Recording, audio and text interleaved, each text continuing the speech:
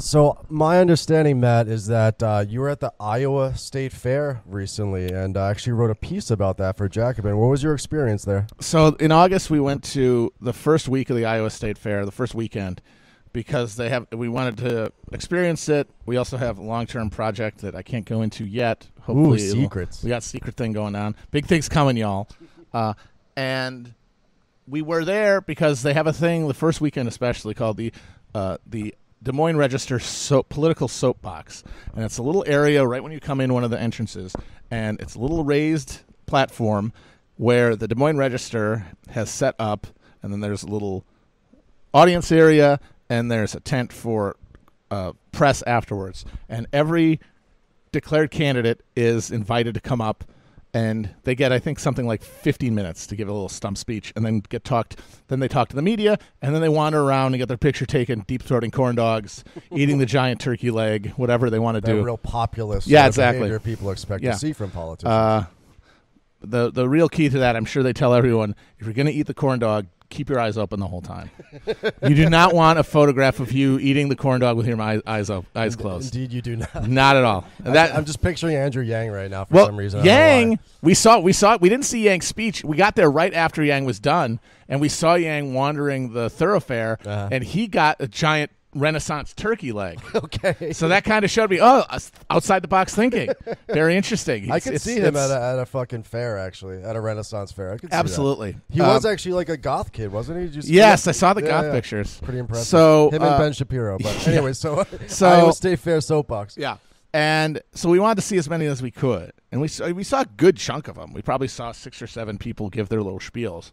And the thing that really stuck out was how contentless it was. And I mean, you can't even say that without that being a cliche about how political speech is hollow. And it really struck me that one of the chief obstacles that Bernie's going to face really is just the fact that he has to use the same platforms and the same general rhetorical toolbox as people who have spent the better part of a century making those things meaningless and honestly ridiculous to most normal people. And that would really struck home to me watching at the Iowa State Fair when these guys would talk. I mean, these are presidential candidates. I mean, some of them were, losers, low status nobodies. Your Joe Stacks, God bless him. I thought he was actually incredibly charismatic, and I would have loved to see him in one of the debates. I think he would have had a viral moment. He will be the Secretary of the Navy, perhaps. Even though we don't have those anymore. And I saw de Blasio, just pathetic. But the crowds were just minuscule, especially considering how large the audiences were potentially. I mean, there's 100,000 people who go to those things on a given day.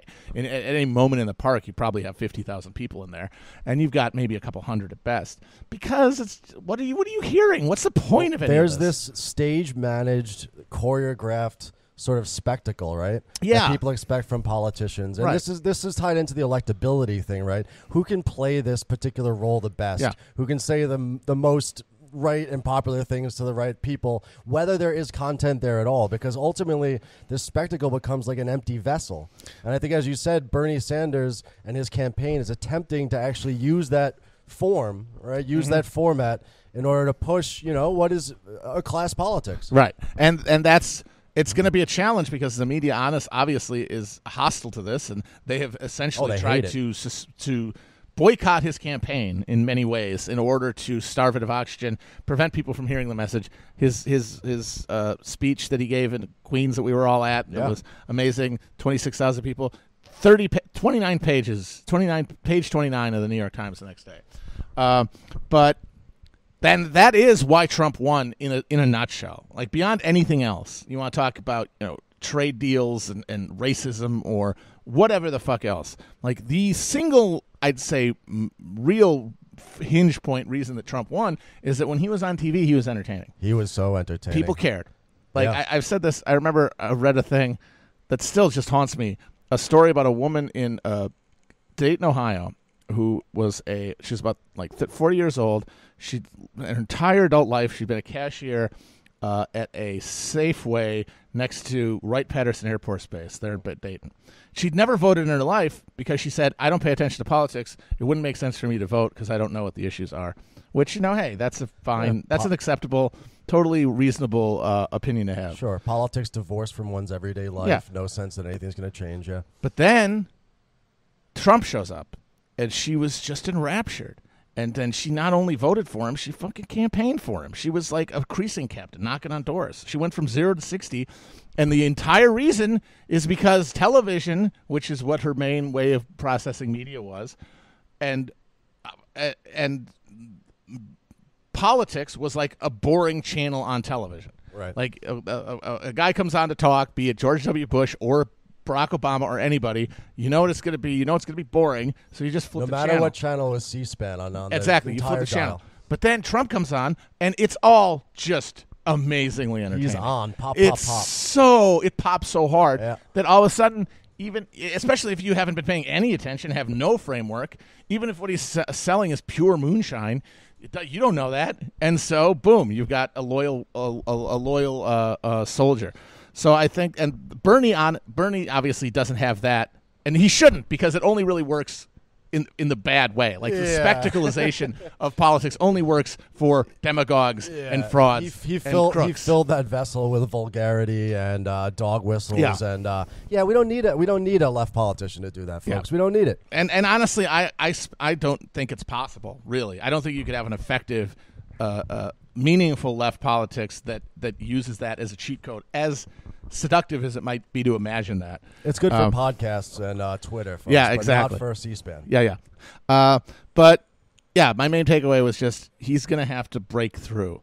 And being there on Sunday, I felt like he might be able to, because the stuff he was saying, even though it is, measured political speech, which might have the flavor of something people have seen before, the content really was something that we haven't heard, honestly, for a fucking 100 years from a mainstream politician in this country. Yeah, almost like some Eugene Debs type talk. Yeah, the way his speech ended, where he called on people to care for your neighbor as much as you care for yourself. That is direct reference to the most famous Eugene Debs speech.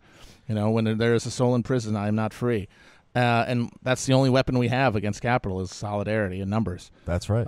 And the hope is that people hear that and they are able to overlook the fact that it's a guy behind a podium talking about it. Well, this podcast will be on our permanent records. So, folks, if you are listening to this in 5 to 10 years, whether you are under the boiling seas or whether you're living in the socialist paradise of Bernie Sanders, you will know that this is how we felt in this particular moment in time. Maybe we were naive. Maybe we were completely right. I guess it remains to be seen. Yeah, we're at a crossroads.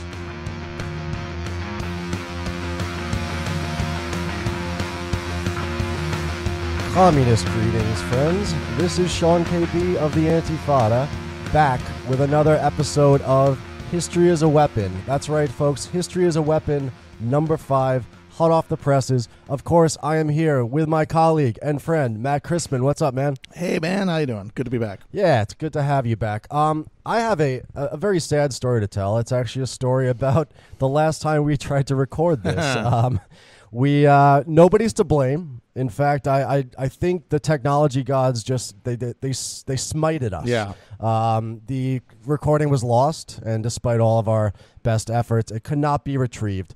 So it's disheartening, of course, but here we are a couple months later, and we're going to do it again. Folks, today we are going to tie in an element that on a couple of other History as a Weapons we had kind of come to almost organically when we're talking about U.S. history. And this is the looming and the large issue of the built environment in general, but suburbia in particular.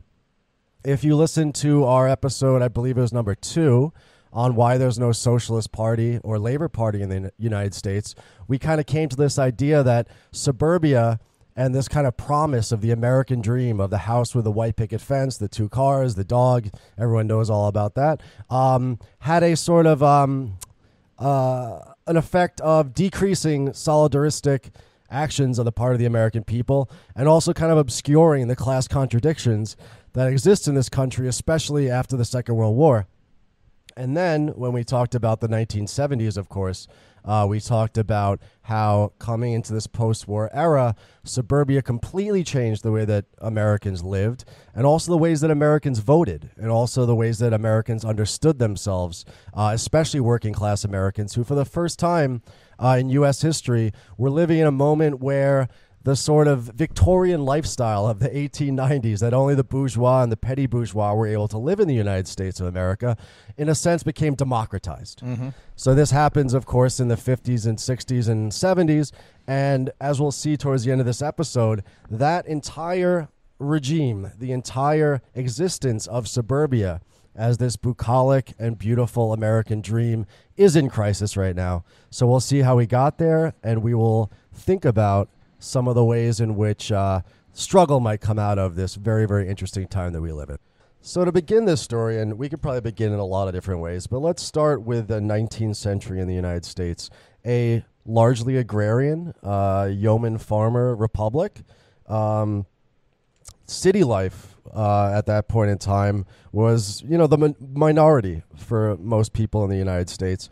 And cities, certainly as economic development moves forward, and certainly after the Civil War, which unleashes the productive forces within the United States, cities start to grow larger and larger and larger in the U.S. And of course, with this growing urbanization and the entry of immigrants and farmers and growing working class into these urban areas, you start to have classic urban issues like overcrowding, poverty, disease, hunger, and you have an increasing class struggle as well. So in the second half of the 19th century, you start to have a kind of revulsion that sets in for a lot of fine society at that time for what's happening in these cities. You have the first efforts at reform. In fact, it's only really that the ruling class of the United States in places like New York City and elsewhere starts to give a shit about the teeming poor and the working class in the city. It's only when, outbreaks and epidemics start happening, like cholera epidemics, which don't care whether you live in a fancy mansion on Fifth Avenue or whether you're in the teeming slums, the 5 points down the Lower East Side. Guess what? Comrade Cholera, he will get you anyways. He will get your ruling class ass. So with that, we start to see a movement of people who, with various means of transportation, can, for the first time, almost in human history, live outside of the city, but work and play inside of it. Yeah, that's how a lot of Brooklyn's development happened. Yeah. Was Manhattanites wanting someplace where they could have greenery, and this first round of suburbs is often referred to historically as streetcar suburbs because they were reached by tram networks and light rail, and they were an attempt to recreate on a small scale the bucolic country estates of the landed gentry that the bourgeois had overthrown. Yeah, folks, check out that documentary Downton Abbey for that class struggle between an ascendant bourgeoisie, which makes its money off of capital and sometimes land, but then the old landed gentry, which, as Matt said, lived in these wonderful giant manses where they had many, many servants and were able to live a economically productive life, or at least they were able to exploit other people and have economic activity happen on their lands, but also, be surrounded by beauty. And so in the United States, in basically the Anglo world, so, the United States, Canada, and Britain, in the late 19th century, you start to have the beginnings of a what's called the cult of domesticity, or what is called the Victorian ideal, which is essentially this concept of a male breadwinner, owning a home and having a wife that stays at home with the kids.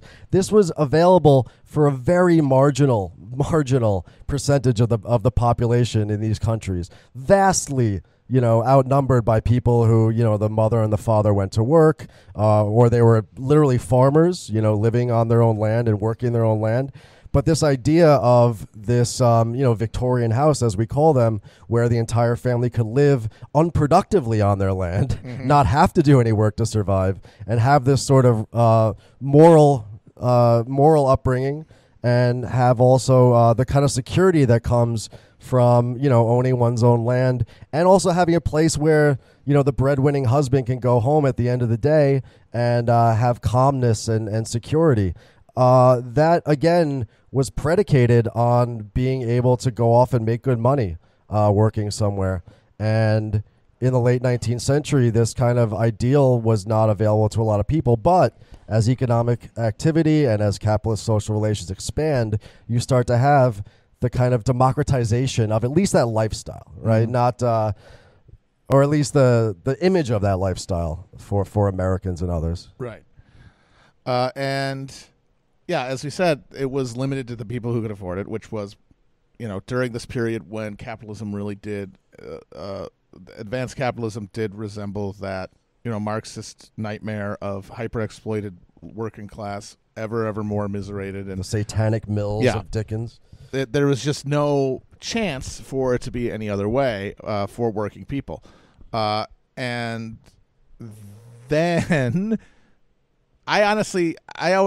it does seem to me like the hinge point for class, for Marxist understanding of history, where you have like kind of like a BC, I kind of think of it as like a BC and an AD, but in terms of like there's a classical Marxist era where certain assumptions held and were confirmed through developments around the world, and then a breaking point at which point they didn't anymore, and a new analysis had to kind of come forth from it, and I think of that as the World War I. Yes, thank you. I was going to say. I thought you were going. Yeah. That I agree with that. Because up until the outbreak of World War I, it really looked like the Marxist analysis and even like the revisionist electoral reformist Marxism of like Bernsteinism, Bernstein and Kautsky was correct. You saw everywhere that as soon as franchise expanded in a country, a working class party emerged that rapidly became one of the most powerful parties in the country by virtue of the fact that it represented such a massive number of people. Yeah. And they were Marxist led. They had Marxist ideas. They created the Second International, and it looked like it was happening. It really did. Especially in Germany, the Social Absolutely, Democratic Party, the classical Marxist party, up until 1914, as you said, kind of it arose to all these assumptions that people had about this increased class struggle, and also the concentration of the class in a political party, and also in massive trade unions were inextricably linked to the Social Democratic Party. Yep. So that's pre-1914, right? And then World War I starts. Oops! And all of these war parties, credits, folks, not good. Who had sworn to resist imperialism and maintain working class solidarity across national lines. All of them chickened out basically and voted for war credits, voted to support the war on patriotic grounds, and the entire project essentially collapsed. And then all of a sudden, instead of this march towards electoral social Marxism, which looked like it was happening in Europe and even in the United States to an extent, instead Marxism emerges from the least developed country in Europe, and honestly, due to the fact that it was the least developed country. Right. Yeah. Because what World War I really brought into, and especially the aftermath of World War I, really brought into focus was the degree to which an advanced capitalist society, even though it is creating a larger, more organized, more self-aware working class, is, while it's doing that, also creating cultural and economic antibodies against radicalism amongst that working class. And I would say one of the chief ones that eventually emerges, especially in the United States, where free real estate is the name of the game, becomes suburbanization. Yes. Becomes the process whereby a collaboration between working people who, living in cities, wanted something more, bucolic, not partially due to racial animus, certainly, but also just due to the fact that that seemed like a nicer lifestyle. Yeah, I mean, like Ta-Nehisi Coates has a thing where he thinks that suburbanization happened because of racism. But I honestly believe that if we'd had if Reconstruction had been successful and we had kind of conquered racism at the turn of the 19th century somehow in some alternate world, we'd still have suburbs. I think so too. It would not be as racialized. Right. They would not be as it would not be like a geography of racial separateness, but the creation of the internal combustion engine and the single occupancy automobile really did become a determining factor in a country with the size and wealth of the United States. And in a real sense, it inscribed these racial and class divisions onto the landscape itself. Exactly. And this 100-and-something-year legacy still lives with us today, as these suburbs are in crisis. I want to actually come back to something that you said, just to remind the listeners out there. You said free real estate. Let's kind of get them back up to speed on that. What is it in the American psyche, in the American tradition, the American political imagination, right, that leads to this conception of the American dream being a place, right? We can go back to 1862, in the midst of the Civil War, the Homestead Act, where essentially... Bought yourself a farm. Yeah, that's right. The U.S. government, Lincoln, was giving away free land to everybody. Yep. It's this sort of concept of the frontier, right, which looms large in the American imagination with the Wild West. But it's this sense of, this rugged individual striving for your piece of America. And oftentimes that means a piece of land. Yes. So, again, this... Eventually, the problem with dispossessing Native Americans and taking their land is you run out of other people's land. Yes. So there's a guy named Frederick Turner who had a thesis in 1893, which he called the Turner thesis. Very presumptuous of him to call it that. But he was like the Thucydides of American historiography. He comes out of the gate and gives this great explanation for the reason why the United States has a democratic culture, why it's able to be this republic, why it's able to be successful. And he basically points to this frontier notion, right? Mm-hmm. That people would go out west in order to get land, in order to get stuff, in order to strive and aspire to a better life for themselves and for their family. And it's this process of the frontier that turns them into unique American subjects, and that leads to our political system. Turner's thesis, very, very important in history, but ultimately wrong. I mean, I think that, you see the frontier run out with the closing of the Wild West in the 1890s. And he was very, very concerned about this idea of a democratic society. I think that the West, this Wild West period that we saw between the Civil War and maybe 1900 was less about creating democratic subjects than it was about all this free land out there. The Indians obviously needed to be kicked out. You need to tame the land with railroads and dams and other means. But what the West, these great open expanses really means is a huge and gigantic pot for capitalists and some workers in the United States, not just to piss in, but also take gold out of. Right? Yeah. It is an extractive location in the United States. It creates almost primitive accumulation where tons of people in the U.S. are able to go out and make a fortune off of that and quote-unquote civilize this land. And the imprint of that in American psychology, the imprint of being able to go out and strike it rich in the West, whether it's the Comstock lode in Colorado where all of the silver comes out of, or way out in California in the West, it's not the same as owning a fucking a ranch, a two-story ranch in Suburbia, but there is some sort of connection there, I think, for Americans. Oh no, it's a continuation. Like suburbanization is a continuation of that homestead notion, and I feel like Turner was wrong just because he was, he had his head up his ass and he was a bourgeois, a comfortable racist or whatever. But I think that if you think of it, if you take his terms of like democratic subjects and you just turn it over and you look at what that means, I mean, what he's really saying is that it prevents people from resenting the institutions of government.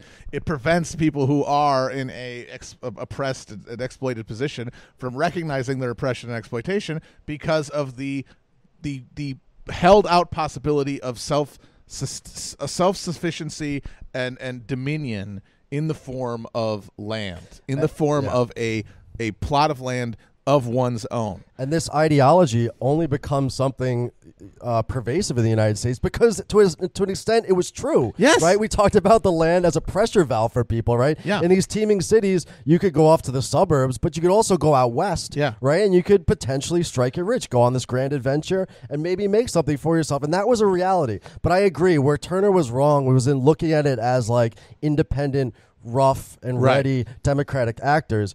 it was true to the extent that it creates this vast vista for people to imagine a new life and actually go out and try and get it. It creates people who are who in some conscious respect have internalized the values of the society and are willing to uphold it, as opposed to being disillusioned by the fraud, of bourgeois culture, because it does hold out a hope for them that they can realize. And Turner, even in his lifetime, he spoke of how worried he was that the frontiers are ceding. What's going to replace it?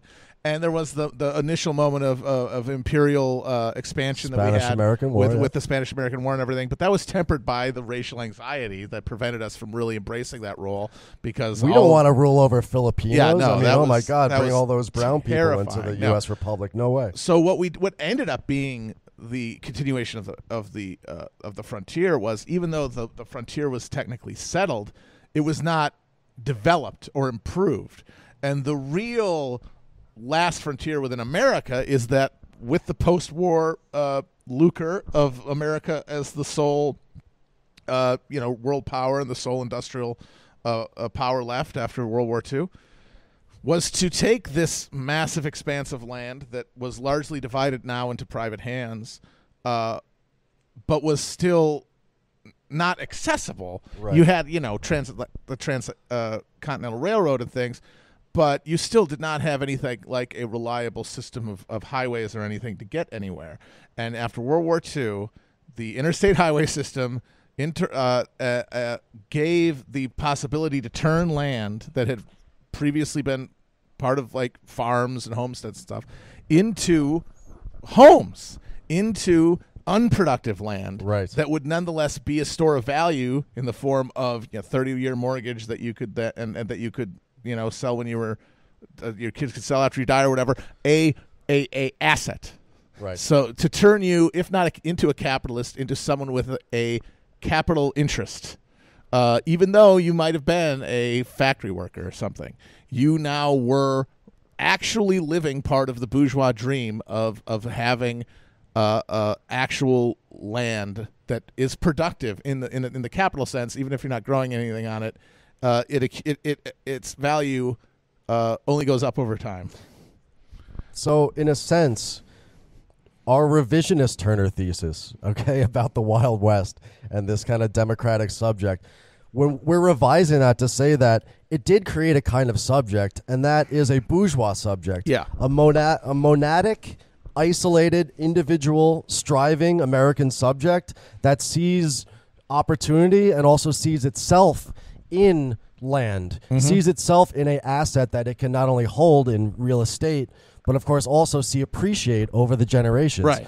This becomes, as you said, a way that normal, everyday people, if we're talking the early 20th century, you're talking about lawyers, doctors, maybe military, like high-ranking members of the military or civil bureaucracy in the United States, are able to, let's say, commute to let's say Philadelphia, to their the White Shoe law firm, but they're able to live out on the main line, out to the northwest of Philadelphia, and they're able to do that because, as you said, transportation. These original streetcar suburbs, and I'm pretty sure that like a good amount of the people listening to this live in an American suburb. It's probably fair to say. You'll know the original streetcar suburbs because they're almost like a small little city. They are clustered. The shops and the city hall and the library are all clustered around a park and a railroad station in the center of town. And it's relatively dense and it's walkable. They tend to be really, really expensive nowadays because those are all things that people decided in the U.S. they want again, right? Yeah. After deciding they did. After suburbanism went out to, went to beyond, because the first wave, you had the streetcar suburbs. The second wave, post-war wave, the Levittowns farther out, and then you get the edge cities even farther past that, and where you have these like absolutely sterile subdivisions of identical mansions or fake townhouses around like big box realtors or retailers, like a fucking Sam's Club or something, and people are like, and you have to drive to get anything. Right. And people eventually realize this kind of sucks. And so now the walkability is once again prized by, if not the bourgeois, then people who have absorbed those values. Yes, but the professional management class, the perhaps. much spoken of professional financial. We'll get there, folks. Don't worry. But so what you had then is the creation of a group of people who were, by any definition of that you would use, that included things like relationship to capital, which is its traditional, rubric, working class, living like Victorian middle class people, like Victorian bourgeois, like Victoria, like those people who lived in the streetcar suburbs, and so that is where you get this new idea of the middle class, right? And that was one of the great ideological cultural projects that went along with suburbanization. There's no class struggle if you're in the middle, exactly, because the working class, that implies an antagonistic relationship. Right. Middle class is just positional; it's just where you are. There's no inherent tension. And the thing is, in that moment after World War II, it did describe something, because you had a phenomenon on something that I don't think Marx could have predicted, whereby you had working class people living like bourgeois people, right? Like right next door, people who were by any definition bourgeois living across the street in the same development with the same picket fence and the same nice yard and the same split-level house from somebody who worked at a factory or something like that. And so you are describing a new phenomenon whereby people who have a relationship to capital that makes them workers, but have a lifestyle that puts them in the same social milieu as the bourgeois. They can both be in the Elks Club. Yes, right? Exactly. So like a union construction worker like myself, for example, in the 1950s or 1960s, making a decent buck, yeah, could be living in the same neighborhood as like a fancy lawyer, or even a small shop owner, right, who maybe owns like 3 or 4 stores somewhere out in Mineola. That, again, is a income bracket, and it is a culture and a lifestyle. But of course, we don't, as theorists here, we do not want to actually understand the world simply in those terms. Again, it's based on your relationships to the means of production. There's something, I don't want to go too fucking galaxy brain here, but these same middle class that we're talking about, these same petty bourgeois, right? And even the bourgeoisie in this earlier period, they hated the city. Yeah. They were progressives, like with a big P at that point in time. They saw all of the issues, or many of the issues that existed within the city, the cholera, the over-teaming, the crowding, and the poverty itself as an outgrowth of the city being too compact, the city being too dirty, not having good enough sanitation, not having good enough libraries, not having good enough schools and parks. In a sense, this bourgeois mind thought that it could order the cities by making them more green and by passing legislation and creating social work and all other sorts of means in order to go down to these lowly masses and teach them how to live, or to make sure that houses were built in a certain way and up to code. So there was a strong anti-urban bias. And what I think is interesting about that is that when you look at the modern suburb that arrives in the 50s and 60s, it is in a sense an anti-city. You mentioned, Matt, that people, there's this big box store up the street in a strip mall that you have to drive through. In some suburbs, there's no fucking sidewalks anywhere. You're walking in the middle of the fucking street, almost going to get killed by traffic. And why is that? Probably for a lot of reasons, but I think very interestingly, the folks who designed these suburbs, William Levitt, for example, who you mentioned, who, by the way, also said, and this is important because this was in the McCarthyist period, he said, a man who owns a home cannot be a communist. He has too much to do. Yep. So he understood something about this class contradiction that exists with home ownership, right? But when the Levitts of the world come together and they create these giant developments filled with ticky-tacky cookie cutter homes that are built in this assembly line process by teams of workers who come into, either an old farm that they bought out or to a beautiful forest. When you see a development somewhere called River Run, that's because a river used to run through it, not that concrete pond you see there. When it's called like Deer Park, it's because deer used to actually live there, and now it's all bulldozed over. But they have a statue of a deer next to the fucking tire store, right? Which is very charming, actually. I think we're talking about the same deer statue. I do love it. But like these developers had the same mentality that these bourgeois reformers of the late 19th and early 20th century had of anti-urbanism. If we're going to create these developments, essentially create entire towns out of nowhere, out of the ground, and sink all this money into it and then get people to come to it, it has to be an anti-city. Commerce and industry need to be completely separated from the residential areas. Where the city is densely packed, each house is going to have its own yard. Where the city, you take buses and you walk around or whatever, only the personal automobile, will be the means of transportation for this particular place. So it's almost like a bourgeois bias built into these places themselves of these individuated families living, in nuclear fashion inside these small houses, part of a community, but also separated from a community. Owning their homes, but also, in a sense, keeping up with the Joneses, and being competitive with the people around them and making sure that the dirty parts of life, like commerce or making stuff, are kept far, far away. As long as, especially in these bedroom communities, people can leave and go to work in the morning, come back in the afternoon, and have like a relatively safe and, nice town to live in. Yeah. And it does speak to, I think, because nobody forced anybody into these things, No. There was no sort of Pol Pot empty the cities move. No Red Guard marched in and forced all those workers out of their tenements to go to the suburbs.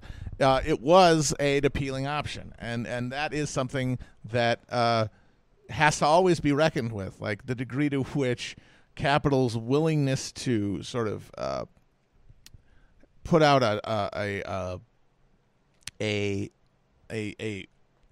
seductive thing, like some sort of a carrot to militate against militancy, and I feel like with this one, with the move to the suburbs, I could see the appeal. I could see, certainly if you factored racism also.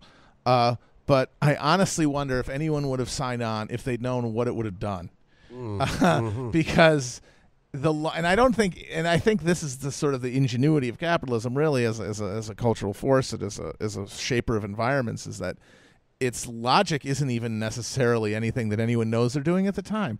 Like Levitt was saying that, but the workers were demanding land. I mean, the specific context of the post-war suburbs is not just people wanting land. It was a housing crisis. Yes, massive housing crisis that occurred coming out of the World War. After World War II. People were living in chicken coops. Yeah. I mean, but the thing is, there's different ways to deal with it. For example, in the UK, they dealt with it by an unprecedented public housing building. The council estates, which to this day house a huge percentage of the British population, which means that if you're an American for whom public housing is inherently a stigmatized thing, as it became, to see the vast number of people and the different